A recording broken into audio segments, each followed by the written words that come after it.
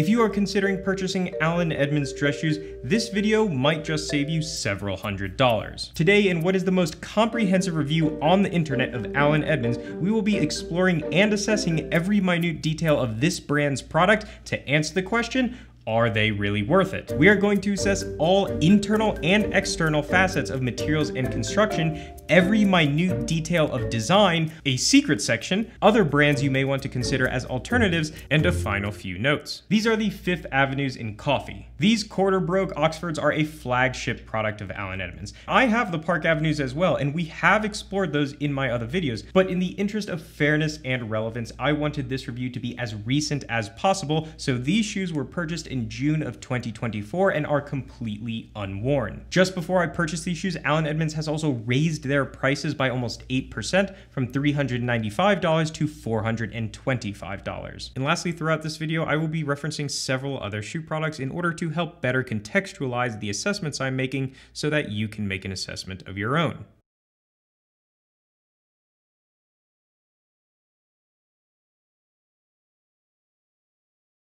These shoes are Goodyear welted construction, and we will talk more about the specifics of what that means as we proceed. However, there are three important notes to make on Goodyear welted construction and why people buy it. Number one is that they are resolable. So if this outsole gets worn through from you walking in the shoe, you can pay a cobbler to have a new sole put onto the shoe. Number two is that they are waterproof. Now, not waterproof in the sense that you should go step in a river in these things, but the idea is that there is nowhere water can intrude into the shoe through, for example, a stitch like they can in Blake stitch shoes. And the third reason is cork. Now, I will speak more on cork in a little bit, so we are going to start off here at the bottom of the shoe with this rubber top lift here. Over $400, you should really expect a half rubber, half leather top lift, just because it's a sign of quality and craftsmanship. Moving up the heel stack, you have a second layer of rubber. Now, this is very unusual. Actually, I've not seen this before, and I'm not sure what purpose it serves. Moving up,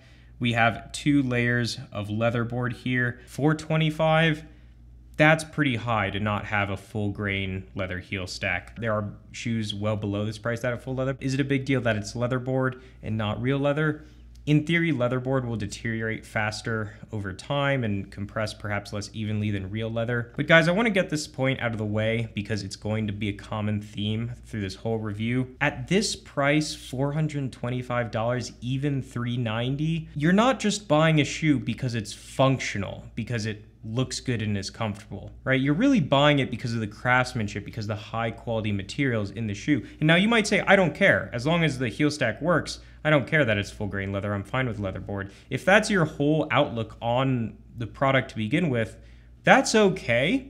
But I have good news for you. You don't need to spend $400 on a shoe if all you're truly concerned with is how it looks and how it functions. Moving up, we have the outsole. This is a full grain vegetable tan outsole. Pretty standard at this price. You have a open channel stitch here. We'll talk more about that a little bit later in the design section. Moving up to the front of the shoe, we have the welt. This is a 360-degree welt. The welt is a small strip of leather that essentially is the primary point of contact through which the entire shoe is connected. I found on my Park Avenue shoes, which I'll mention a few times throughout this review, the welt had a strange like softness to it.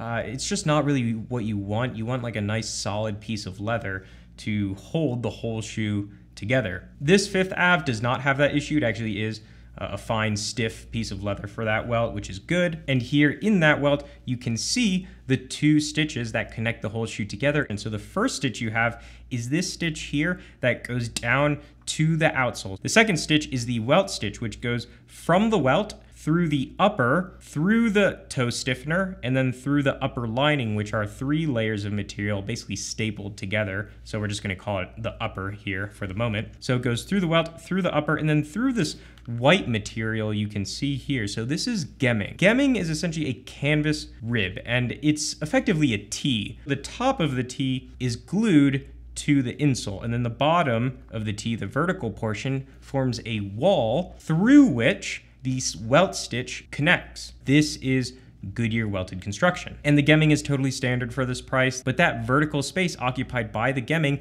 creates a distance between the outsole and the insole, and that void must be filled. That is why cork is used in the shoe. So you would not be faulted for thinking from the marketing of a lot of these companies that cork is this luxury amenity added to shoes for the sake of comfort. It is not. It is a mandatory structural component. It does not even have to be cork. It could be synthetic, it can be a felted material, it can be leather. But let's talk about the cork. Do you see this? You see this little see this gap here? This is not good.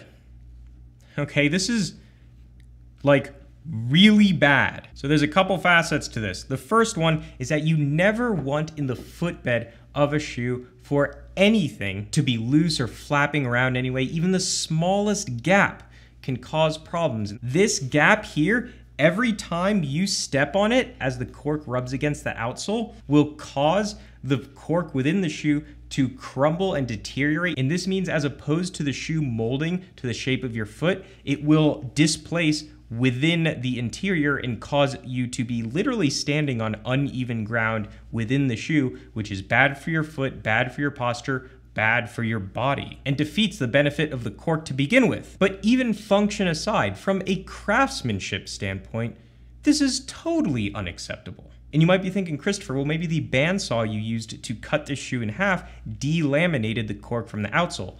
No, it didn't. And the reason I know that is because on the same exact day in the same session with the same equipment and technique, I also cut in half my Carlos Santos boots, which are also Goodyear welted, and the cork in those not only did not delaminate, but was not disturbed in the slightest. I know I'm harping on this, but this is a big deal. We're not even a third of the way through the review, and these shoes are out. Moving up to the wood shank, this is actually a redeeming quality here. This is pretty good. Wood is technically preferable to steel because it will be a little more flexible, so the break-in period will be less intense for the shoe. The one thing you do want to see though is that it's not a thin, kind of fragile, bendy piece of wood. You want something that's sort of thick and will hold its structure over time, and that is exactly what we have here. Moving up to the insole, well, before we even get to the insole, I'm gonna point out this gap once again here above the shank and the insole. Full leather insole. It's a solid thickness. Often you'll see shoemakers and cheaper shoes, they'll put a thin leather liner, like a sock liner, under which they'll put some kind of synthetic insole, which can be okay depending on the price, but at this price you really want a solid leather insole. And you might be wondering, why is the interior of that insole black? I wondered the same thing. Upon closer inspection, it turns out it's not actually black. It's just scorched from the belt sander I used to smooth out the cross section. Case closed, right? Well, then I started thinking, wait a minute, why is it that this vegetable tan insole blackened from the belt sander, but the vegetable tan outsole didn't? And then furthermore, my Carlos Santos boots, the vegetable tan insole on those didn't scorch, and neither did the outsole. Why did this insole scorch to black on the same belt sander? I don't know, but I have a couple theories. Theory one is that this insole is notably dry of a piece of leather. Why would they use that? Maybe because it's cheaper, I'm not sure. Drier leather means harder leather. Harder leather is stiffer, less comfortable over time. The second theory is that perhaps at some point in the tanning process, there are synthetic chemicals used, probably to make the tanning process cheaper and therefore the overall leather cheaper. And it is those synthetic chemicals embedded in the leather that are actually scorching from the belt sander, not just, the leather itself. Now moving to the upper lining, as far as physical properties, it is soft to the touch. It is clearly low grade from a cosmetic standpoint. You can see on the inside at the toe cap, it's got this roughness and it even has factory printing on it. There's defects with the craftsmanship of it as well. The stitching here where the panels of the lining come together, they're just sort of left unclean, like a loose torn cloth. There is bubbling, there is delamination from the lining and the upper itself. And again, this is totally unacceptable at this price. And that does matter from a functional standpoint because much like the footbed and the cork that we talked about before, just a little bit of bubbling and delamination over time, that will rub together and it will quickly start to tear off the entire lining. The whole thing will start to delaminate. And then the heel counter, at this price, you'd really want a suede heel counter, that suede backing helps just hold your heel in place. It helps reduce blisters. Moving now to the internal components, there is no heel pad. Even in high-end shoes, guys, you typically see a pour-on heel pad. You might say, oh, well, that's a sign of quality because they don't have foam in the shoe. It's like, I don't know that I agree with that. I think if we're talking about like bespoke $2,000 shoes, maybe, but again, at this price, I want a high quality pour-on pad to help provide a little bit of shock absorption in the heel of the shoe. People often talk about how comfortable Allen Edmonds shoes are. To be honest, guys, I'm inclined to think that's more of just placebo, because there's nothing from a material and construction standpoint so far that would suggest in the slightest that these would be more comfortable than any other Goodyear welted shoe.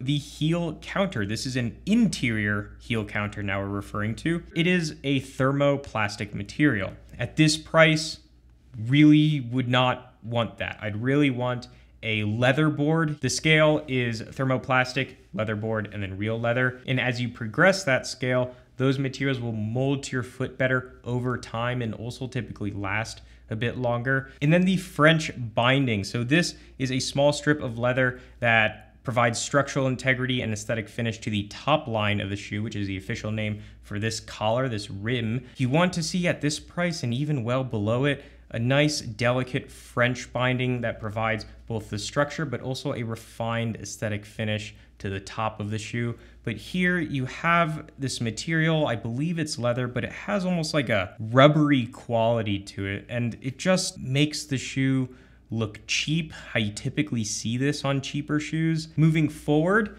to the toe stiffener, here again we have a thermoplastic toe stiffener. That's okay at this price. It's even okay well above this price. You know, thermoplastic comes in different grades, guys. It comes in different thicknesses, different strengths, so on and so forth. It's just a really weak toe cap. I'll show you guys some video here of me like pressing down on a couple of the shoes.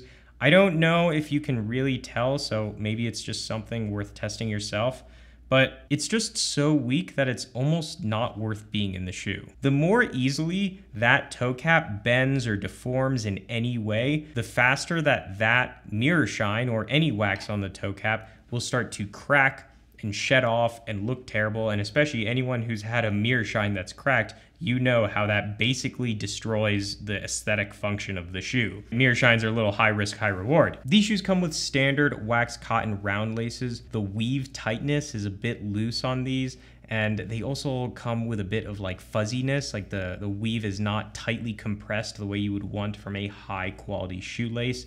Again, it means it will deteriorate faster. You know, I'm not trying to be negative, guys. I'm really not. But so far from a material and construction standpoint, I would not pay more than $200 for these. And I can't say I'd be happy about spending even that. There are still better options, which we'll talk about later. I know it seems like, oh, I'm trying to tear down Allen Edmonds. I'm not, guys. It's just that bad. Let's talk about the leather. The most important material in the entire shoe is arguably the leather that composes the entire upper, the outside of the upper. And that is because the quality of leather is dictated primarily by its main function, which is to be aesthetically pleasing. And so we can tell the quality of a leather simply from the frequency and magnitude of defects that it has within it. Now there is comfort too, and we will talk about that in a moment, but first let's just talk about the quality of this leather. You have wrinkling, micro creasing on the vamp. There's creasing on the facing, and it's not even just creasing, it's almost like minor delamination of the upper itself. There's scars in various places around the shoe. There's wrinkles around the top line on the heel of the shoe. The heel counter wraps around the shoe and then tapers off as it approaches the midfoot. You don't want to see where this heel counter ends. It should blend in seamlessly with the rest of the shoe. You should not be able to notice that there's a heel counter at all. And yet here, you can clearly see it disturbs the overall shape, the overall last, the design of the upper. Oh my God. Okay, we're switching up the lighting. Doesn't the world know that I'm trying to freaking make an Allen Edmonds review? Heck! Oh, the endless comments I'm gonna get. I run a professional show here. I can't even control my lighting. Oh my goodness. My camera's gonna overheat. All right, guys, we're working on it. We're working on it. We're doing the thing. Oh. You know, you think I would have learned this lesson by now, but I don't want to shoot at night because it stays light so late because it's summertime and I don't want to be doing this well past my bedtime. Let's continue. Make sure my tie's okay. People are gonna tear me up about my tie or something. And so those are physical defects, but there's also the matter of how the leather is finished. There's a burnishing on the toe cap. This burnishing is like clearly not done well, right? It's like totally uneven. There's nothing uniform about it. Several retail clerks have told me they essentially scorched the leather by running it under like a bench grinder with presumably a cloth wheel, and that burns the leather slightly, which gives it that burnishing. I don't know how I feel about that. I mean, really it should be done with a spray dye if I'm not correct, because not only does a spray dye help it become more even and uniform and therefore, you know, looks better, but you can see on this shoe where the leather has cracked slightly, you can see the color, the natural lighter brown color of the leather is already showing through that burnishing, making it look just kind of broken and sloppy. Whereas if it was a spray dye, the dye actually soaks into the leather,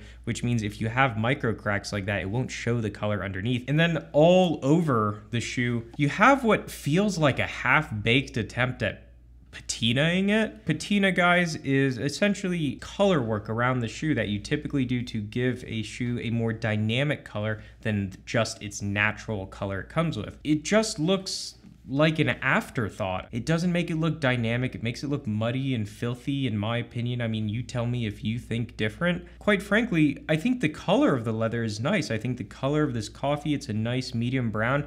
I'd love for the shoe just to be cleanly that color. And there are dye stains, and one of them pretty egregious. The thing is, the leather itself isn't even that bad. It's got physical defects, and they're not insignificant, but no one's going to notice them other than you. It's a mid-grade leather, which isn't ideal for this price, but is okay. The problem is that the finishing is so bad that I would squarely consider this low-grade leather and wouldn't expect to pay more than $200 for it. I feel bad. I feel like people are gonna be like, oh, well, he's just angry all the time.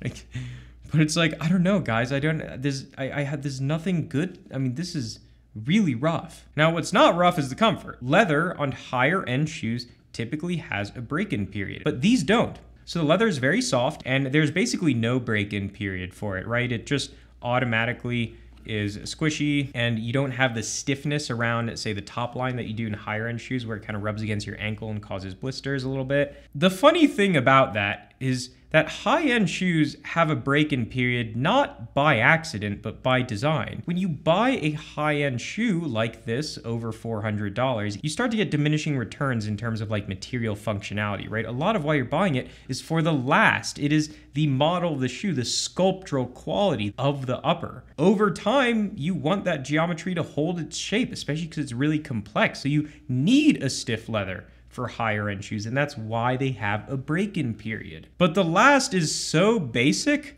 on these shoes for its price that you're not really losing anything by having a softer leather. So it makes sense to have it. So it's like in this weird backwards way, these bad material decisions make sense only because the shoe itself is already so bad to begin with. Like, I'm losing my mind over this. This is crazy. This is $400. They just raised their prices. We're not even done yet. Let's talk about design.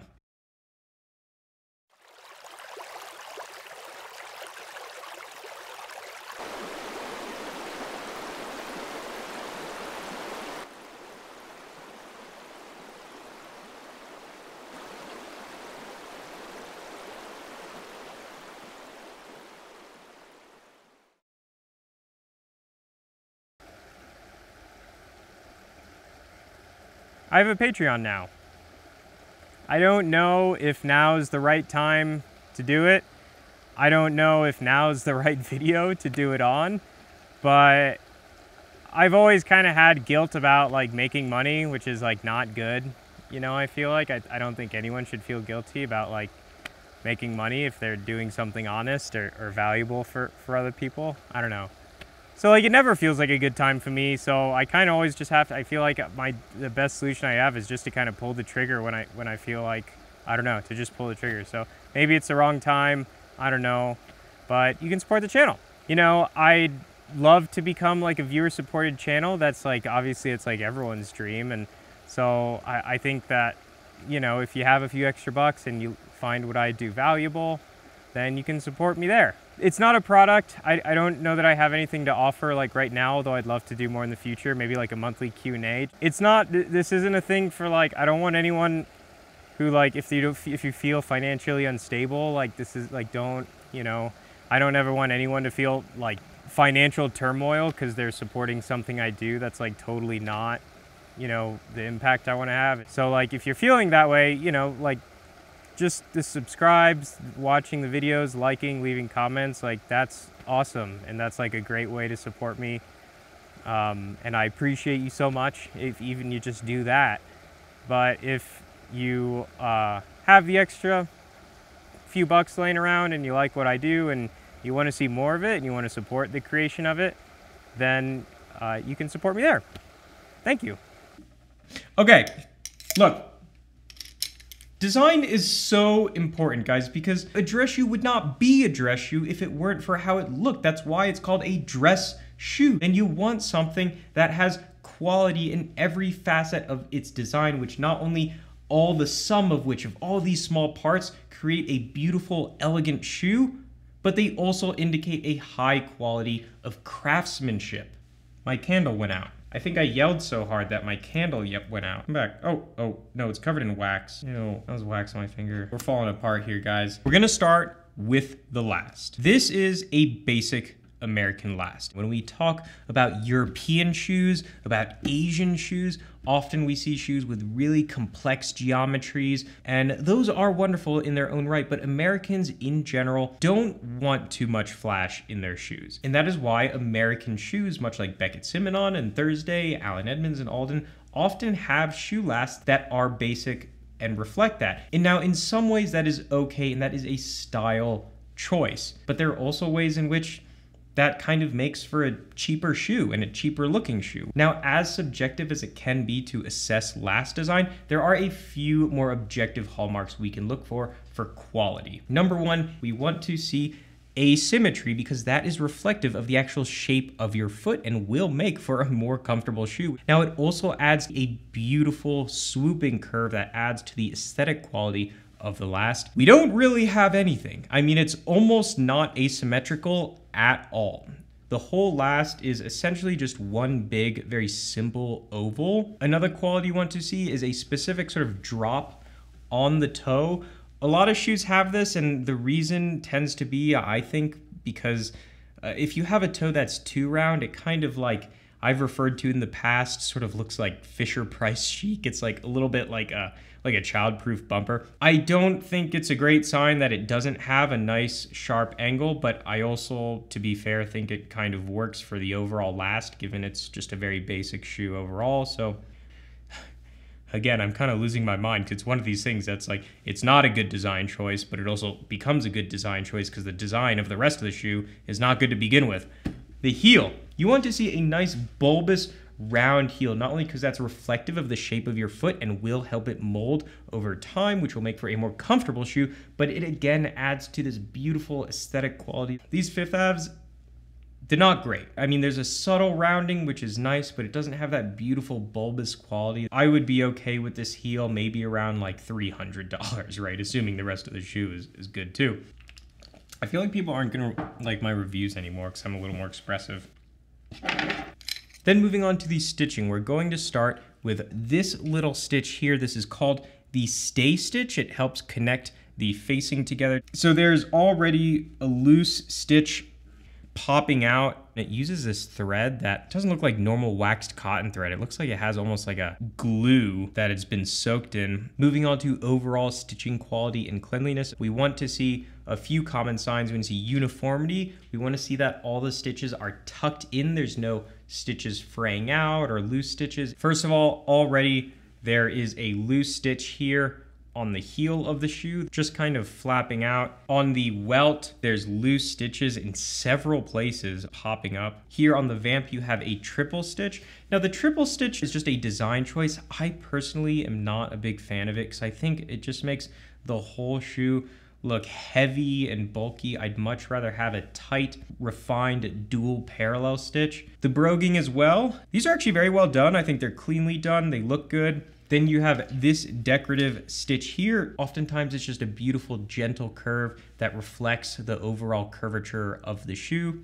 Here, it's just sort of this straight line that drops off harshly into the vamp. The stitching of it is fine, and ultimately it's a design choice that they're making. I don't think it's a good design choice. The whole aesthetic context of this entire product is that there's curvature going all around it, and in general you want all the facets of the shoe to reflect that curvature in different ways. To have this line that's just a straight line that drops off almost at a perpendicular angle to the vamp just sort of disturbs that overall aesthetic continuity. Lacing graduation. So typically on higher end shoes, you will see the eyelets for these laces will graduate in distance as they go down the shoe. And that again kind of provides a little bit of orientation. Here, they are just straight going down. And then let's move on to the stitch density. Having a higher stitch density results in a more refined image of the shoe. Now the stitch density of the uppers on these Fifth Aves is 9 stitches per inch. That is pretty standard around this price. I would expect 8 to 12. The stitch density on the welt is 5 stitches per inch, which is interesting because it's actually 4 on my Park Avenues. You know, I've said in the past around this price I expect 4 to 6. As you get closer to 400, 4 is really pushing it, but it's probably okay if the rest of the shoe is good.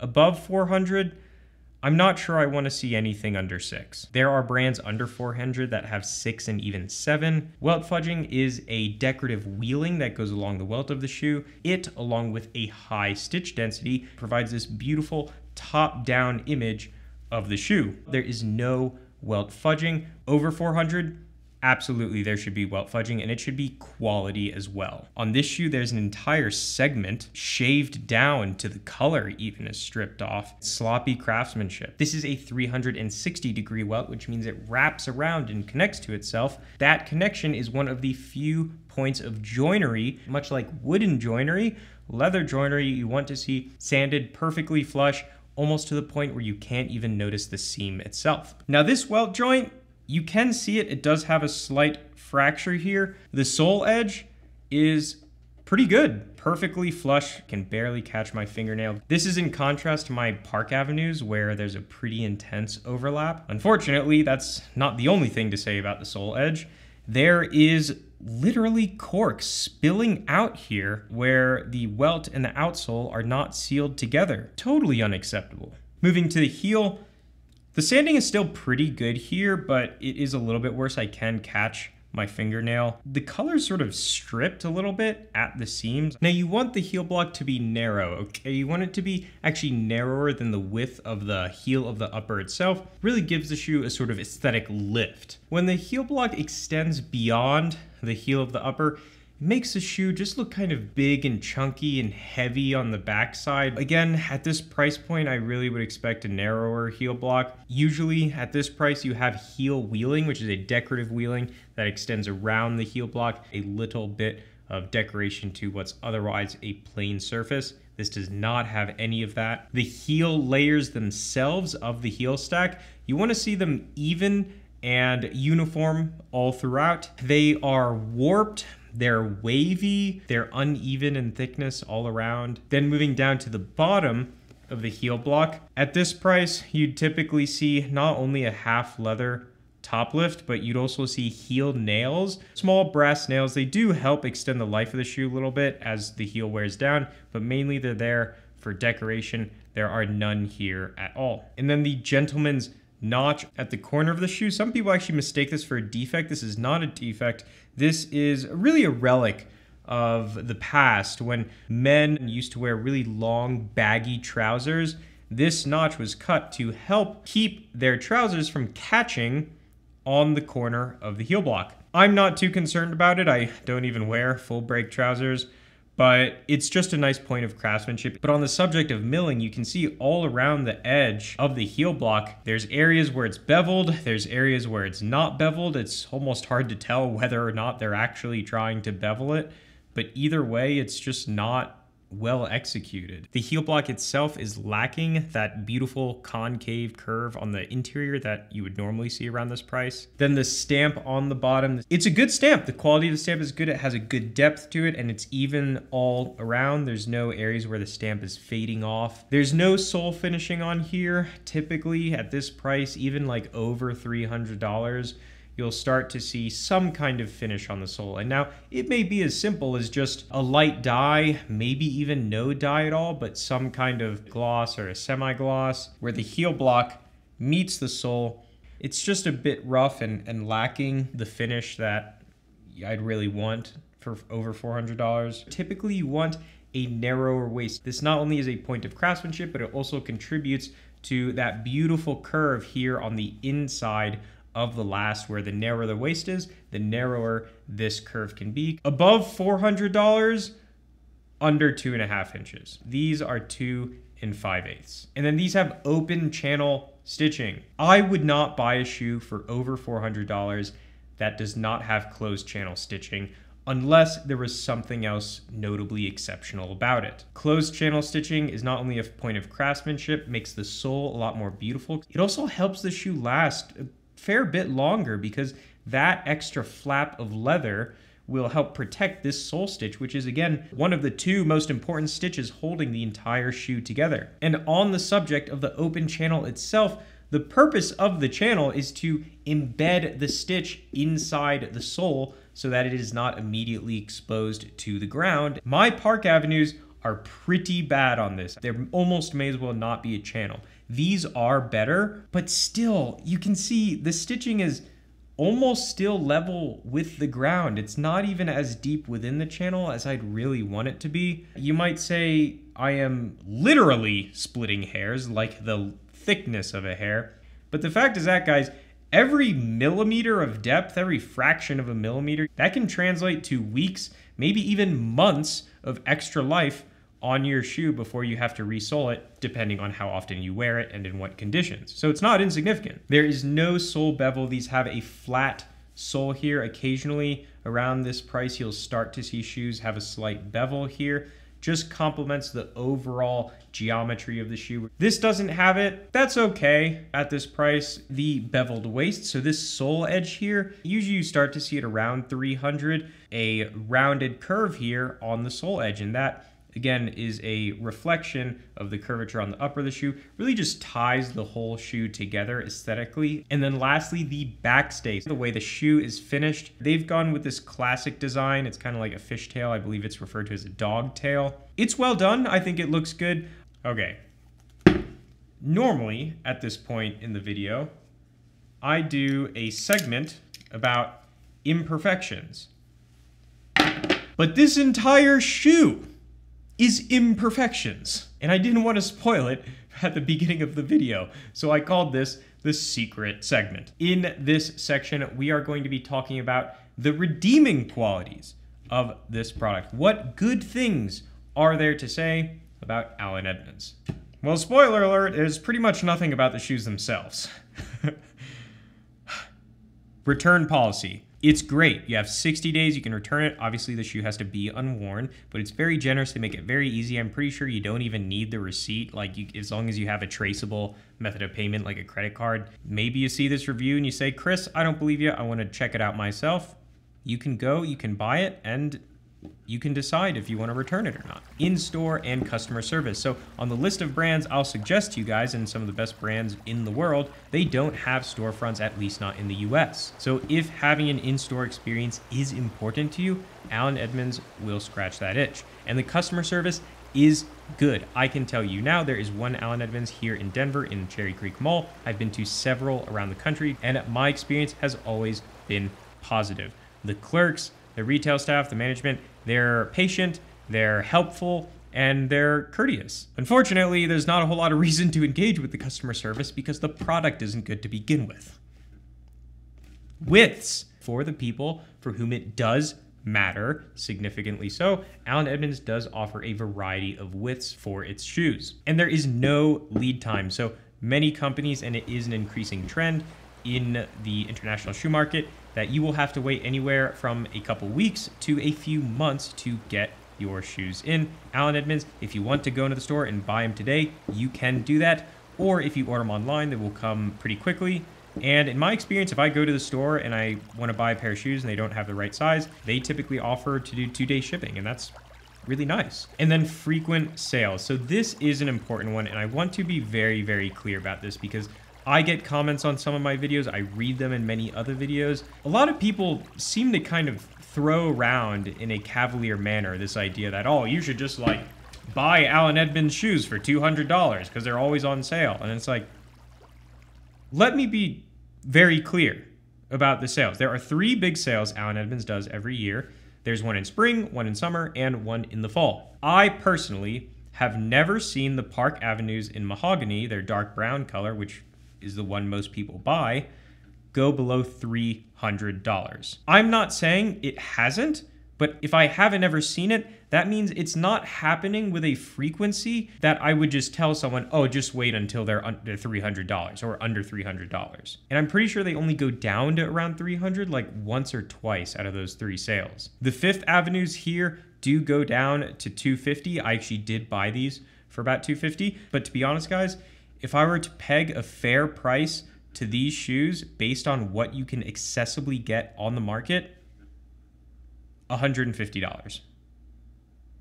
That's what I genuinely think these shoes are worth. Although, to be honest, I'm not sure I would wear them at all unless I really, really had to, because they're not good looking shoes. And that's the purpose of a dress shoe. It's to look good. You're talking about a shoe that is so fundamentally poorly made with such fundamentally poor quality materials that there is no possible interpretation of what this is that could reach even remotely close to the $400 mark. Now, that said, the purpose of this review is not to tell you to or not to buy Allen Edmonds or any other product. You earned your money, and that is your decision to make. Fundamentally, the purpose of these kinds of reviews is simply to provide you information so that you can make the most informed decision and know where to get the highest quality for your money if that is a priority for you. While at some point I will do a more comprehensive comparison video in the spirit of providing you with more options, here are a few brands that will not only provide you a better value, but also a higher quality product overall. For those who are buying your first pair of dress shoes or simply don't want to spend $400 on a single pair, Blackbird is a company out of India serving dress shoes for $150 to $250, but recently they have been a little bit flooded with orders and their customer service and lead times are starting to struggle a bit, so just keep that in mind. Beckett Simonon is a company offering dress shoes for around $200. They often go on sale for around $160 to $170. They have wonderful craftsmanship, wonderful details. They are Blake Stitch though. I have a review on them. I talk more about why I don't think that's a big deal at that price, but if that is a big deal to you, then you may want to pass on them. I do always recommend them for first timers though, because they do have a gratuitous return policy that makes it very easy to exchange for sizes or returns, whatever you got to do. They're an American company. Meerman is a Spanish company, manufactures in China. They have $195 dress shoes with a closed channel stitch. They have had some issues with stiff leathers, but it seems hit or miss and ultimately not too bad when you do get a leather that is a little bit stiff. Bridlin, probably the most exciting company under $300. They have a wonderful mainline shoe. It's got great detail, it's got sole finishing, it's got a closed channel stitch. They're a great company. For those interested in the mid-range, the sort of $300 to $400 range, a couple great options. Number one is Carlos Santos. They run around $350, though I do have a code that you can use for 10% off if you want. They have solid construction, solid materials. They are most notable because they have beautiful designs and beautiful patinas that you would not typically expect until you get over $400, even over $500. TLB Mallorca. This is a company that is so incredible they shouldn't even exist. We're all gonna look back in 10 years and wonder how this fever dream of a company even hung around. For $400, these are the best value on the whole market and by a wide margin. Their Artista line is absolutely exceptional. If you want to save a little bit of money, they have a great main line too. I have a whole review on them. Check them out if you want to see every detail. For those who simply want a great dress shoe and are happy to spend even a little bit more than $400, you have Yearn Shoemaker for $550 is about what they're running at Arterton. Great shoes, great company. I have a review on them too. And actually the review I made, their workmanship has increased since then. So the shoes are even better. Now these are handmade shoes, which is part of what makes them so special. Ichigo Ichie is a little bit newer of a shoemaker, just an independent guy. Lee Trung is his name. Great products for the price. He runs around $550 to $650. Awesome company, awesome products, Japanese. Check them out.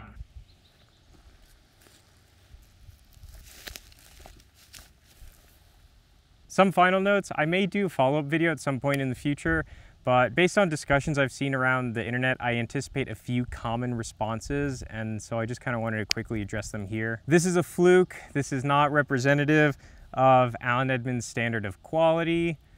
You know, I disagree. From what I've seen of Allen Edmonds shoes, they're pretty much all this same level of standard of quality. I mean, you know, they won't all have the same problems or whatever, but like they'll all have about the same level of quality problems. You know, you guys have to remember, like, it's against the point of the review for me to show something that I don't think is representative of what you would realistically get. And even on top of that, I did have these shoes ordered to the local store and I had the store clerk look them over. I said, hey, like, can you just look these over and just make sure they're up to snuff? I wasn't trying to be a pain, you know, but like it's to be fair, because I want to make sure an Allen Edmonds employee like sees the shoes, because if they caught something and they're like, oh, we don't want this to go out because it's not good enough, then like it would be unproductive for me to show that, right? It wouldn't be helpful for you. Kind of a follow-up to that, someone might say, oh, like, well, that's just the store clerk's fault then, that's not Allen Edmonds. And it's like, I don't think that's fair. The store clerk is trained by the company. Right? If the store clerk looks over the shoe and they don't spot, you know, like the dye stain, for example, that's not their fault. They're doing their job, but that's how they were trained. They were trained to have that level of scrutiny about their product. Like, it's the leadership of the company, you know? And I'm not just saying that just to, oh, like, stick up for the small guy. I mean, it's literally true. Kind of on top of that, like, oh, this doesn't matter because there's a 60-day return policy and you can return it for any reason anyways. Like, yes and no, you know, obviously that's a great thing, but also people wouldn't be able to see. They wouldn't know that the cork isn't properly filled in the shoe. No one would know that the shoe isn't even constructed properly. They're not going to return it, and it's like you cut the shoe in half, then it's not returnable. Do you hate Allen Edmonds? Why do you hate Allen Edmonds? I don't. It's a company. It's one of many. It has a product, one of many. I'm just here to talk about it to help people better understand what they're getting if they spend their money on. I don't have any vendetta against a shoe company. I don't know why I would. How did this happen? I thought Allen Edmonds was a great company. That itself is a whole nother video, and one I kind of want to make because I think it's such a fascinating case study in like business cycles, and certainly at least in America, I can speak for like normal business cycles. I mean, when you look at the business history of Allen Edmonds, if you're pretty tuned in to like how business cycles work, especially in America, you'll understand that it's actually not surprising at all that Allen Edmonds is what it is today. It would be surprising if it wasn't. You know, I think an interesting video would be one that talks more about like private equity and the business and how that accelerates, especially business cycles of companies like this, and product attrition, vision attrition, leadership churn. These are all like really interesting topics, especially because I think that consumers being more aware of how those cycles work can help them better understand, better suss out, like, am I getting a quality product? Is this company likely to be one that serves a quality product? So really an interesting conversation, but not one, you know, for right now. Christopher, I think you're being unfair or were incorrect about something. Great. Tell me. I'd love to hear. You know, I'm not here to tell you guys I'm 100% correct. There's like an almost, if anything's 100%, it's that I'm probably not 100% correct about, you know, the things I say. I mean, I hope I'm mostly correct. I certainly think I'm 100% correct, but I mean, realistically, the purpose of the video is to telegraph useful information. And if something that I've said isn't particularly useful for like that goal, then I want someone to correct me. I want someone to say, hey, Chris, you're wrong. Here's why. Or I disagree, even just I disagree with you and here's why. Like, that's awesome. That's great. It's like what comment sections are for.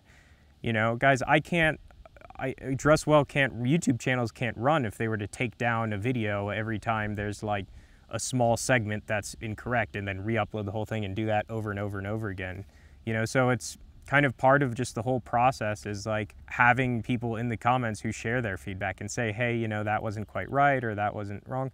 It's like, I invite that. I invite criticism. I invite feedback. Again, like, it's not for me. I'm not making the review for me. It's for you guys. So if you feel like there's something that I left out that would be helpful for other people to know, like, yeah, comment. Like, that's great. Is this just a hacked attempt at selling your affiliated products? No, it's not. There's probably some explanation beyond that answer that's important to say. There actually is a long explanation, and quite frankly, I plan on doing a video specifically talking just about like review transparency and affiliate deals and biases and these sort of things, especially because now I'm like starting to get affiliate deals. And there's important things I want you guys to know about how you consume my information and like any information on YouTube and how you factor it into, decisions you're making with your money. It's important for you to understand like biases and partnerships and how these things work behind the scenes. So I have a full video where I'm going to talk more about that. The short answer is, if I were just interested in making money, first of all, I probably wouldn't be doing Dress Well in general. There are definitely easier ways to make money. Within the framework of Dress Well, it probably would look a lot different. I probably wouldn't be talking about niche shoe brands. Even within this video itself, like, if really my goal, guys, was just to like push my affiliated products, like I could make this video probably and achieve that goal, making a much shorter, much cheaper, much less time intensive. I just hate the idea that someone would look at like all the work I put into this and all like how honest I'm trying to be and be like, oh, well, he's just doing this just to sell his products. It's like, I wish, man, like, affiliate deals barely scratch the surface of, the cost of making Dress Well. So, again, maybe a longer conversation for that next video, but the short answer is no, it's not. It's really important for me to be clear, guys, like, I make my videos the way I do for a reason, right? And that's because I'm not even going to pretend like I don't have biases. Obviously I do. But the point is, like, I'm trying to show you my work, right? I have some judgment about, oh, this is bad or this is good for the price. And I'm trying to show you why and explain to you why I think that. So that, like, I don't want any of you guys to just trust my opinion. I never want anyone to like buy something because, or not buy something because, oh, Chris said it was good or bad. It's like, I'm here to show you like this data that, and talk to you about what my judgments are, but I'm not here to tell you what to think, right? Like, you should, do your own research even beyond my video, but maybe my video included, and come to your own conclusion. I don't want you guys to like say, oh, Alan Edmonds is bad because Chris said it's bad. It's like, does it like, look at the video, like, does it make sense to you? Maybe it does, maybe it doesn't. That's okay. Last note, this is just a last note I have here. I have it in the disclosure at the beginning of the video, but I want to say it again. Like, if you have something you want to say, something you want to express to Alan Edmonds, there are proper and civil ways to do that. Email is probably like a reasonable one. But like, don't go into a store and like harass the staff. Don't give them a problem. Don't go to them and be like, oh, well, I saw this about your video, like whatever. Like, if you have a genuine question, that's okay, but don't give them a problem. It's not their fault. It's not their responsibility how the shoes are made. Yeah, that's just not cool, and there's really no need for that. So yeah. Anyways, I know that's not comprehensive. Again, I might do a follow-up video if I feel like it's warranted, but I appreciate you guys for watching. I appreciate you guys even if you didn't watch, I guess. I don't know. Oh God, I don't know how to end videos. Anyways, so beautiful outside today. Thanks so much for watching. I'll see you soon.